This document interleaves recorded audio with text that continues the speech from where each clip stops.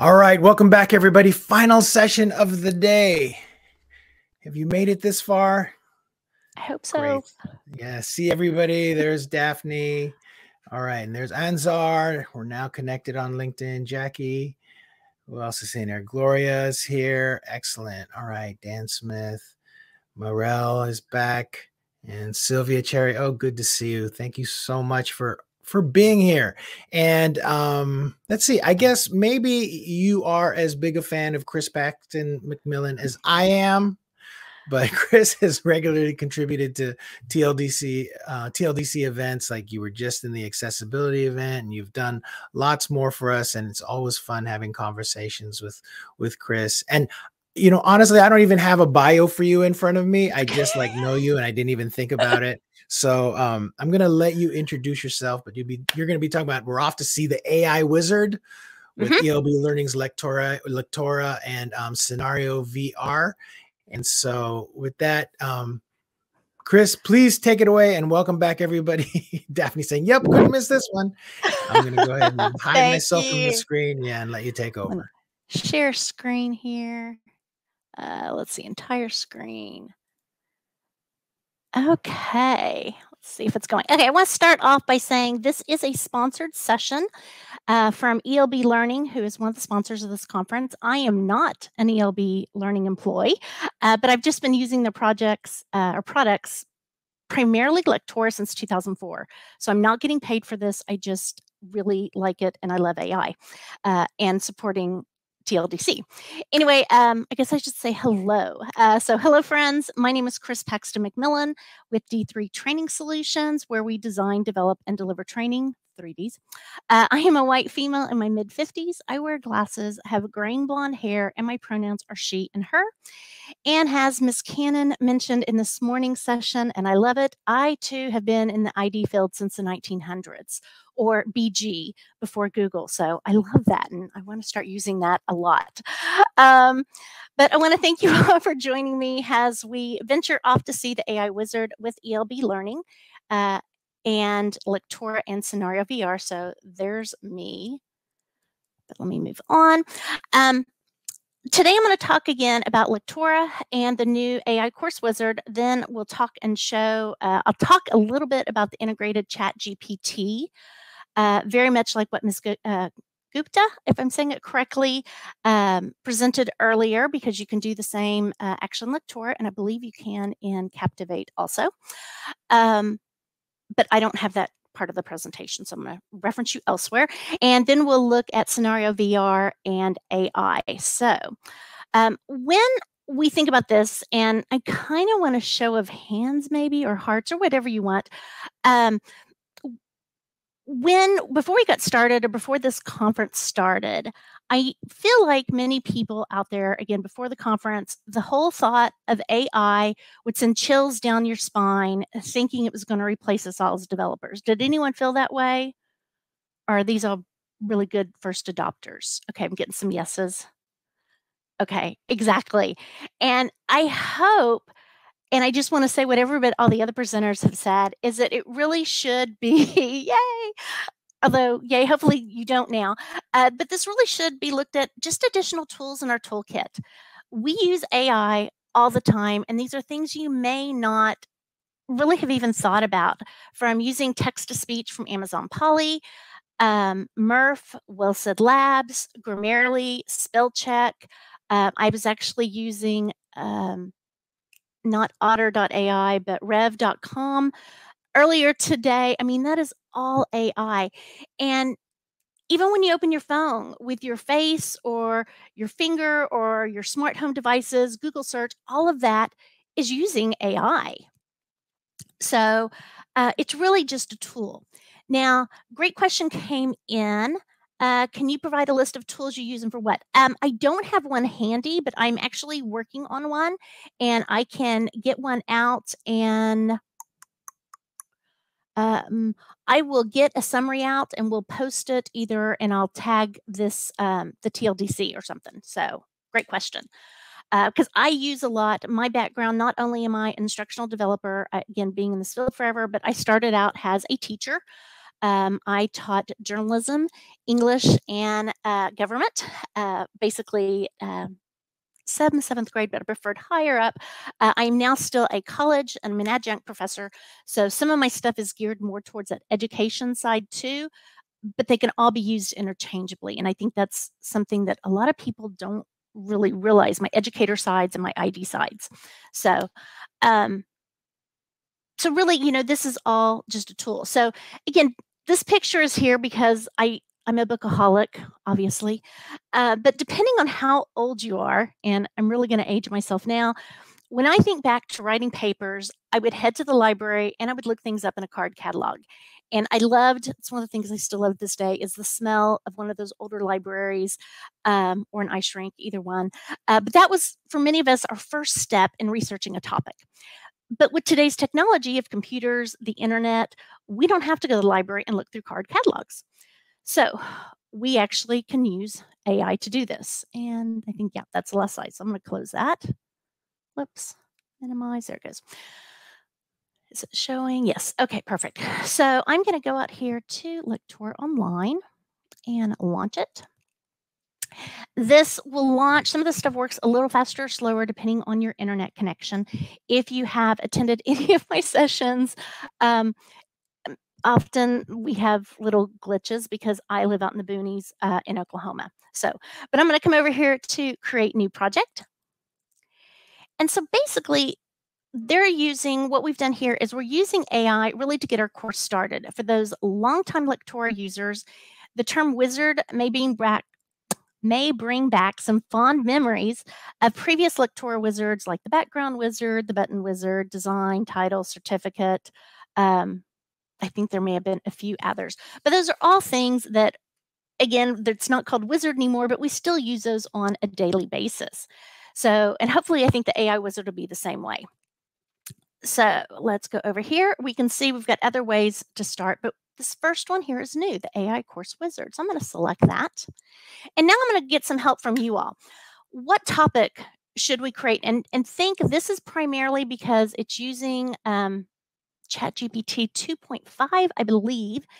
And so it really needs to be that kind of generic stuff, harassment free. I did one on how to tie a tie, how to potty train a dog. So what are your topics? What would we like to develop a course on? And y'all can type that in.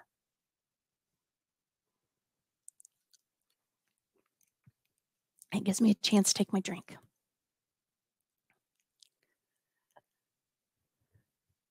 No responses. Okay, well, oh, would it have to have info on AI topics? Nope, it can be anything. How to change car oil. That's good.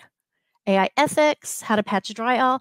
Oh, AI ethics, I can talk about that. I'm actually prepping for my college students.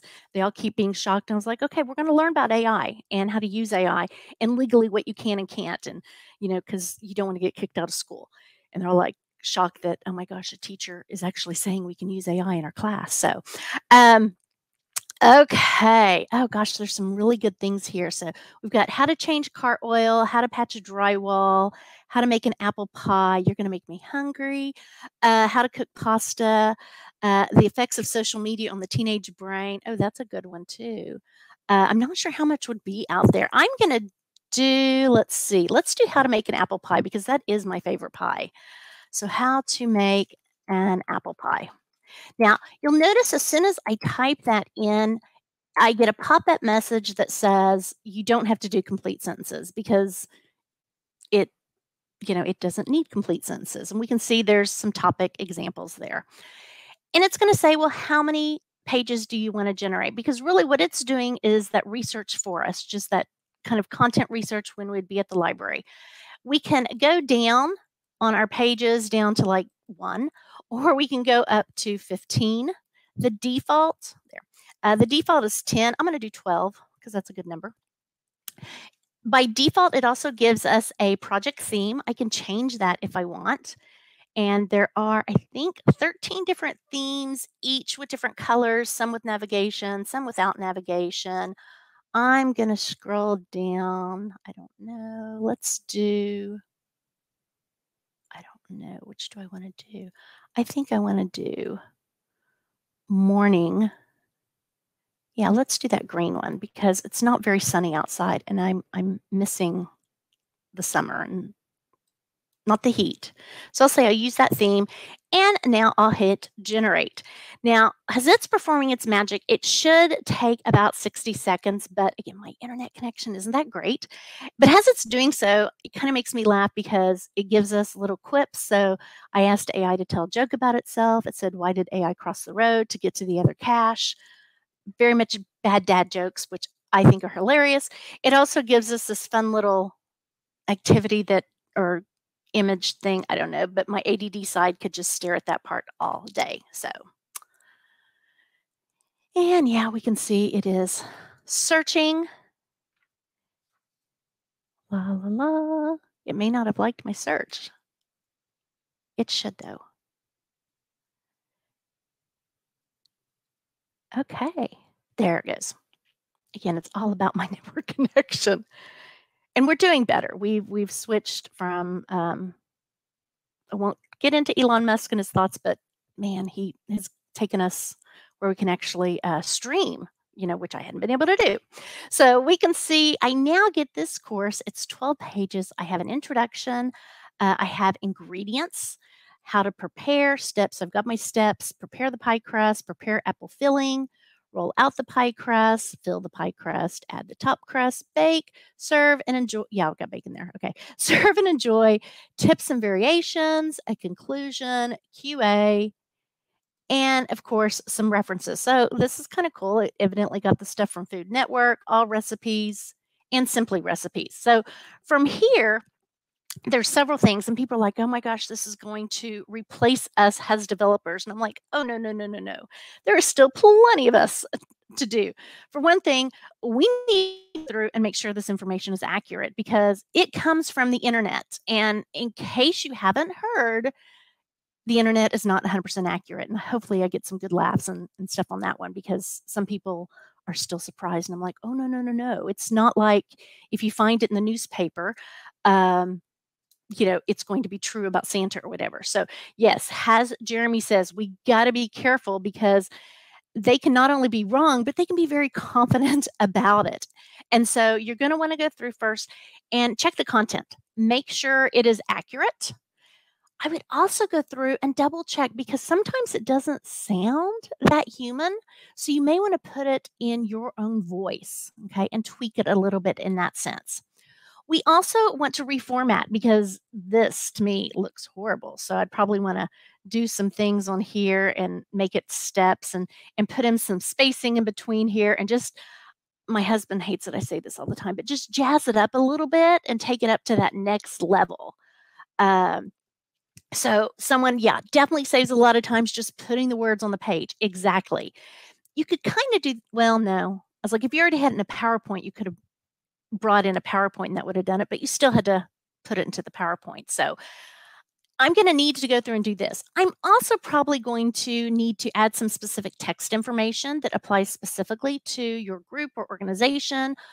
For myself, I normally for an introduction page, I usually kind of like it to be a book cover or like the start of a movie to where there's really not a lot of content. It would just say something like how to make an apple pie and have a picture of this delicious apple pie and it would say click to begin type of thing. So you'd want to add that. You're going to want to add maybe the objectives, a test, some knowledge checks.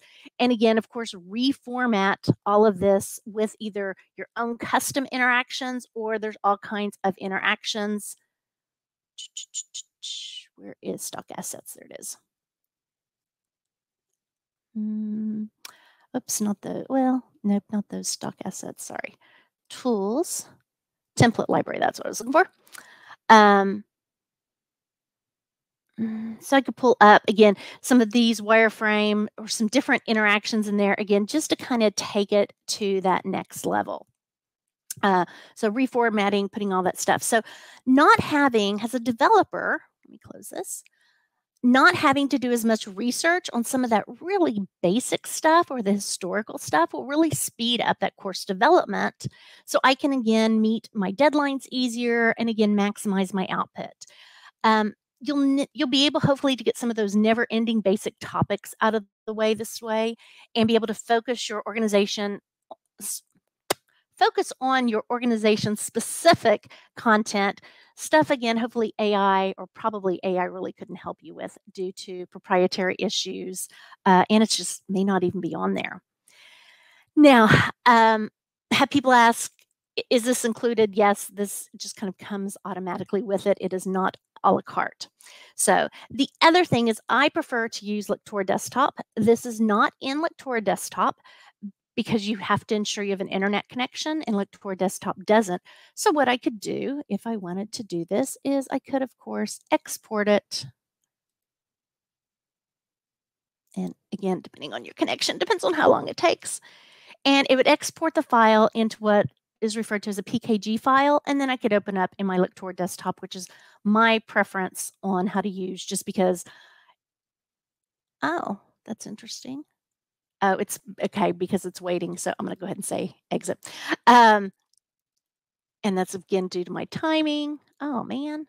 Did I mention my internet connection? Yeah, this is a perfect example.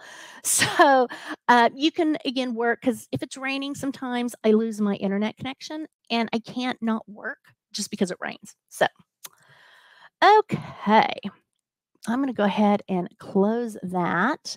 And I want to show you a video link, and I'll put this in the chat. If you want to see, I did a presentation with Mr. Kumar, and he showed how to integrate ChatGPT with Lectora, very much like what we saw earlier today with Storyline. And you should be able to do that with Lectora, Captivate, Storyline, any of those. But he actually walks through it. I haven't done it yet, so I wasn't quite comfortable in doing it. But basically, he shows a scenario-based interaction where, just like what we saw earlier, they put the text option in. I think it was a sales option, and you were supposed to decide, how do you respond to the salesperson to call people back, or like I think I put on there that I would just ignore them, and I didn't say kick them like the example earlier, which I thought was hilarious, but the AI recognized, no, that's not an appropriate response. What you should do is, and that's just amazing. So that link, and his portion starts at about 20 minutes in.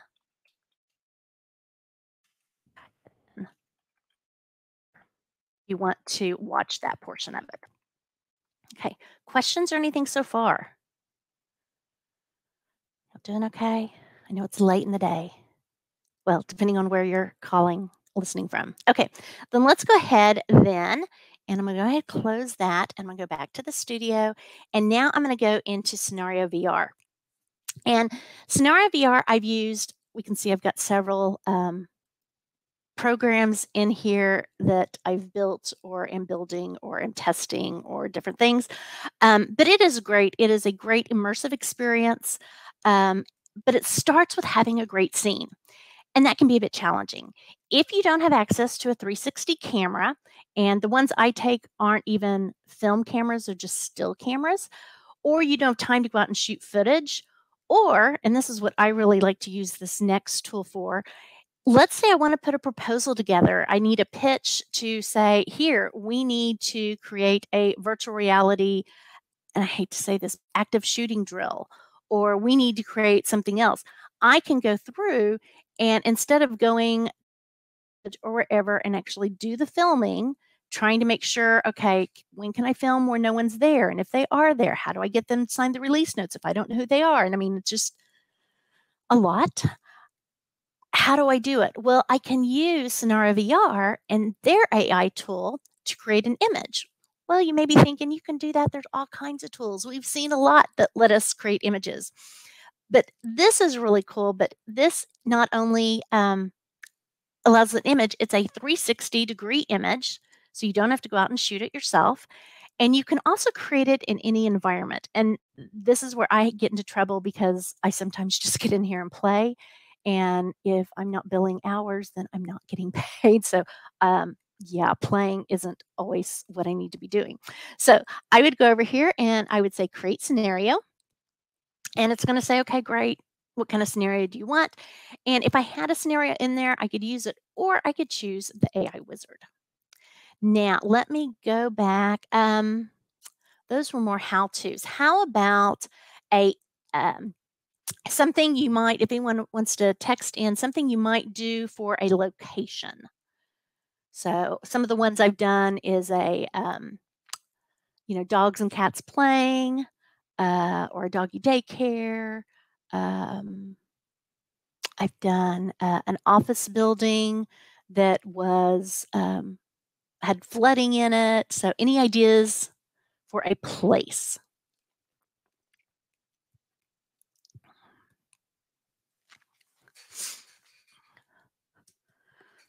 I'll let you type it in. And while you're thinking that, you can also, okay, coffee shop, that's a good one. And this is where I start playing probably a little too much. You can go in here and figure out what type of place. So do you want a digital painting? Do you want an epic digital painting? Radiant, enchanted. Let's just do a couple of these. So I'm going to do the coffee shop. That's pretty standard, we know. I'm going to leave it at realistic, and I'll generate. And again, depending on your internet connection, depends on how long it takes. And I will say what I'm doing for one right now is I'm using real images, but then I'm using the cutout people from the ELB library to bring them in because I didn't want to use actual people, or the client really didn't, at least yet. Okay, and I'll populate here in 1 second. Or at least it did earlier. There it goes. Okay, so now we have a realistic looking coffee shop. 360, up, down, all the way around, image. Okay, let's change that. I'm going to say cancel. And let's say a coffee shop. And this, like I said, this is where I probably spent way too much time. And let's do sci-fi. I have to admit, I'm a big sci-fi nerd. And I'm okay with that. Growing up, high school, but now, yeah, I'm okay. So what kind of sci-fi coffee shop are we going to give? And to me, I've used this because I have a client who's like, oh, I don't know how I would, because they're very strict and straight. And I was like, we could do this. You want to do an activity where they're playing a game. We could do this kind of where that's where this comes in. When they score more, they get more coffee, or they go places or something. So, okay. Okay, got a couple, do I only have the one planet? Oh, no, there's more. I was like, come on, give me more planets. Okay, so we now get an idea of a coffee shop elsewhere. I'm not sure how they're going to drink with their helmets on, but I'm sure by then we will have it figured out. So if I wanted to use this, I go ahead and say, okay, create.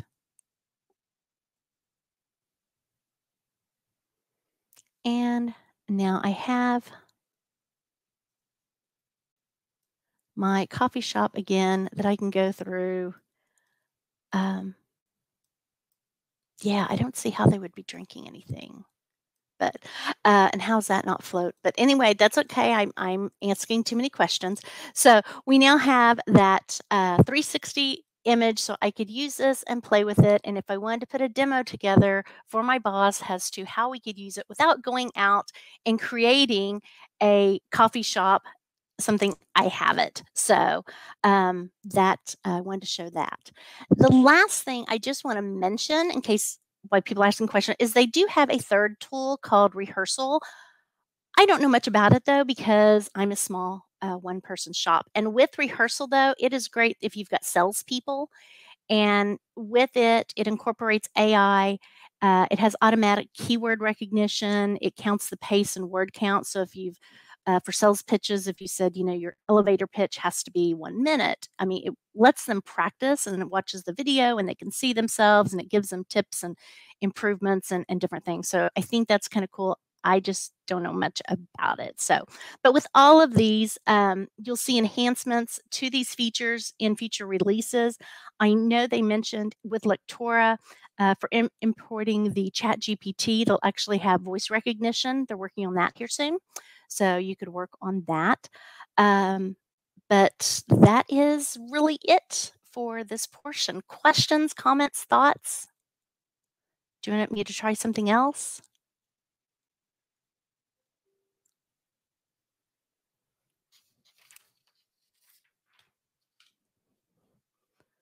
Love the scenario. It is, the CenarioVR is really cool.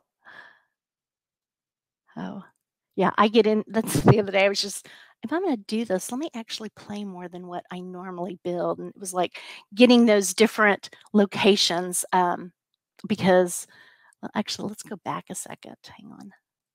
Let's go here and let's look at another one because the dream one's really cool, I think. Coffee shop. Let's do I want dream or, I mean, you can see how many of these are. Holograph, advanced. I don't even know what some of this stuff means. It's way over my head. Let's do the cartoon. I like cartoons. Can you edit the videos? Let's try that again. Can you edit the photos that are produced to add hotspots? Oh, yeah, definitely. And you're not actually editing the photos in this case. You could take, I'm trying to think how you could probably download the images if you wanted to actually edit them. But to add hotspots, you would actually just add them on top. And I can show you how to do that. That I know how to do. Let's see if it gives us a cartoon. But yeah, I do that a lot with the hotspots or different things. Yeah.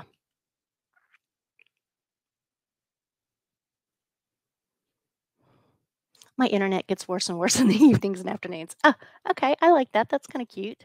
So let me go ahead and use that. And I'll say create. Again, we can see it's a 360 JPEG. If I wanted to add a hotspot saying that they had to find let me find something that would be interesting here. We'll say that's a Scheffalera. I have no idea what kind of plant it really is. So I would just go over here, add hotspot. I'm going to call it plant.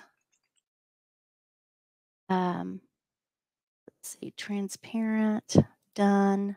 We can see here it's added, and I would just pop it over here.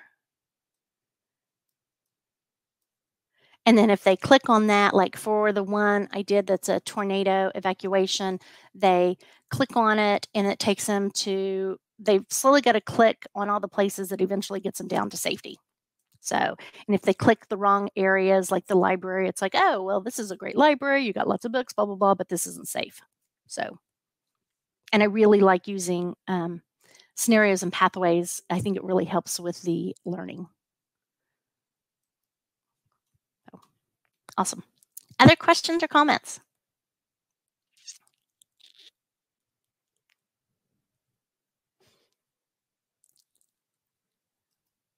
That is it for me. Short, sweet, hopefully to the point. I don't see any questions in the QA. All these new tools make me consider going back to just developing e-learning. Part of me sometimes goes back to just e-learning, but then it's like, oh, I like the ID part too, which is, again, kind of why I own my own business and company now, because I can pick and choose kind of depending on my mood. Yeah. Hey, Chris, what AI tools do you use the most nowadays? It depends on what I'm doing. Of course, I use ChatGPT a lot. I would have to go, and I'm in the process of, hang on, let's go D3. I've used, there's your ChatGPT AI tools. I use this one. I don't know how many people have used this. Hang on, leave. I'll go ahead. It's called Learn AI. And it's specifically geared, again, towards learning and training tools. So I've used that a few times. I like it. only has a free trial, so I've gone through the free trial and it was great. Haven't figured out if I'm going to. Right now I'm still in the what do I get for free stage. What does it do? In my using. It will actually go through and help you. You enter your prompt, and it basically helps you come up with the stuff for your course. So it can give you the assessment criterias, audio videos, things, case studies, things like that. So it's more for the college level portion of it. But here, I guess I'll scroll up a little more there. So it's really cool if I'm wanting, to again build a full curriculum. I primarily teach business and ethics and things like that at the college level, and it's really cool for doing that. With anything, I know the comment on ethics has come up a lot. Right now, I think as a developer, we have to reveal so to create something, they needed an image with a dog.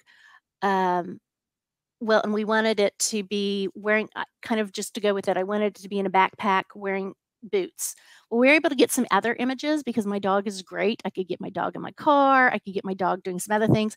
My dog was not going to stand for me putting a backpack on him and putting him in my husband's boots and then looking like he was reading a map. So used AI to create an image, actually used AI from Canva Pro. In that case, I use actually Canva Pro quite a bit for my AI, and created the image. And I had to let my client know. It's like between this one and the cat that's laying on the couch, surfing the internet with a bowl of popcorn, those are AI generated. I have to let you know that. And they're like, oh no, it's great. So, and I tell my students in my college classes, I have no problem if they use it as a tool. Yeah. But to take it and then act like it is yours and you haven't tweaked it and reviewed it and done all these other things, that's where, again, ethically, besides it, you can't charge. Really, I'm sure this is going to come up, but with intellectual property, I couldn't claim intellectual property. My client would have no protections to intellectual property if it 100% if it came from AI. So, what are you seeing as far as your students using AI? What's been your experience lately? They actually, last week I had students, they were supposed to watch this video and they were supposed to tell us their thoughts, what they thought of the video. And it was a video, it was on YouTube. And I think they just plugged in the description and then their question, because I had 3 students with the exact same answer. Wow. Yeah.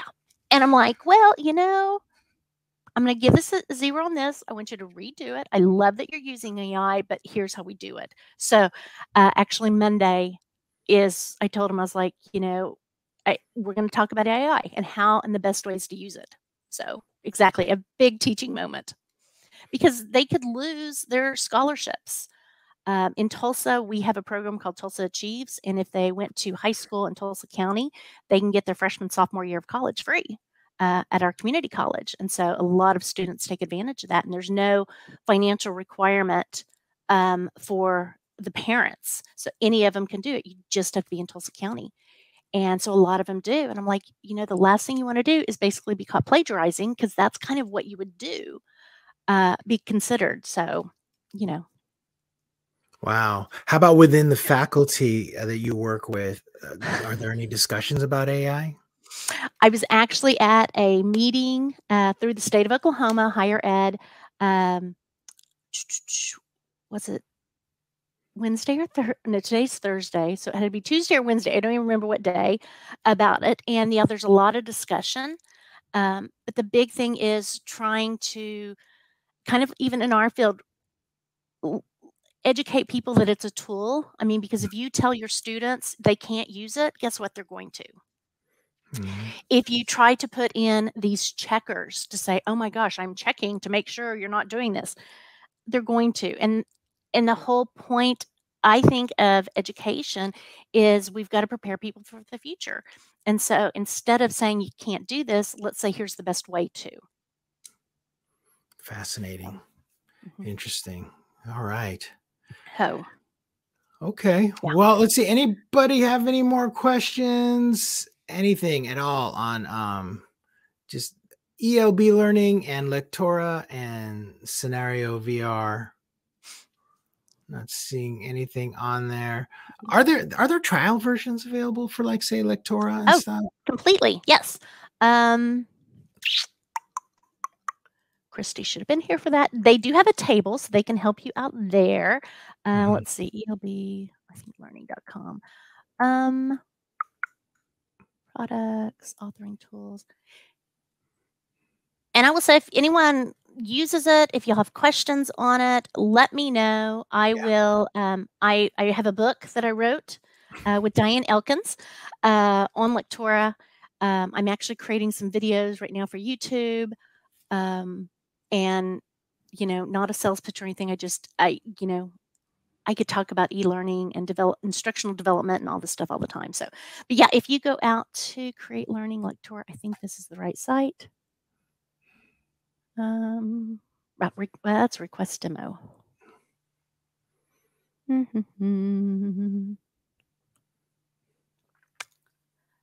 Okay. Free trial. Oh, so down here at the very bottom, actually, let me just put the blank in the link to that part in. Nice. On it's 30 days. That's good. And it's not like Lectora is, you know, a new player on the scene. Lectora has been around forever. It was actually the very first rapid development tool out there. So was it called something different before? No, but the company name was different. It was Trivantis. Right. And that's what a lot of people refer to it as Trivantis. So yeah. Yeah. All right. So well, okay. I think we had a nice long day today, Chris. And I really appreciate you closing out the day for us. And everybody, those of you that have been around for all 6 sessions today, congratulations. You are now experts in AI and L&D. So, but we have tomorrow as well to go through, and tomorrow's excellent. I mean, we have Christy Tucker coming in, Nick Floro. Fantastic. Let's see who else. We're opening it up with Melissa Coakley and her partner who built some stuff out. It's a great schedule tomorrow. Let's see. I can't even remember. So much going on. I've got it on the screen, I think. Oh, there you go. Yeah. Yeah, Clea Mahoney with Chatty G and me. I'm interested in seeing that one. So tomorrow's going to be a lot of fun. It'll be a great way to end your week, and you're just going to learn so much more. And so with that, I'm going to go ahead and close out the session. Thanks again, everyone. Thanks, Chris. And yeah, hopefully we'll see you tomorrow. Bye, Thanks, everybody. everyone. Bye-bye. Okay.